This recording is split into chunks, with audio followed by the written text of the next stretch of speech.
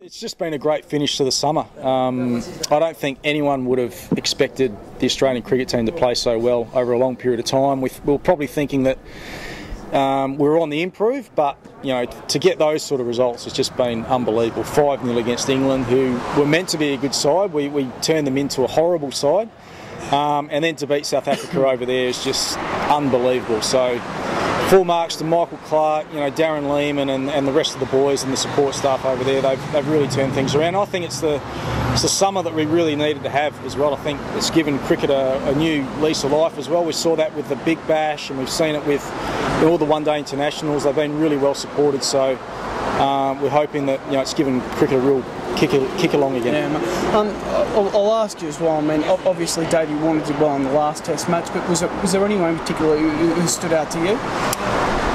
Yeah, well, David Warner's been bloody sensational. I mean, Mitchell Johnson again. I thought Ryan Harris throughout this game. I mean, he's basically on one leg, so I thought he showed a lot of heart. Nathan Lyon bowled well again. I think he's improving. Do you think Ryan will come back?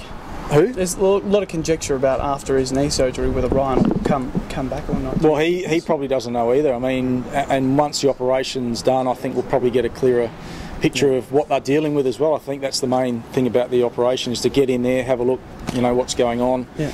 But we're all hoping so. I mean, he's just taken his 100th wicket. He's averaging 21 or 22 with the ball. So, great guy to have around the team. An absolute superstar. We just wish that he started about 5 years younger than what he has. But I'm sure he'll be back. I mean, he's really determined to keep playing cricket for Australia. So I'm sure he'll do all the right things, you know, post surgery, and hopefully he's back bigger and better.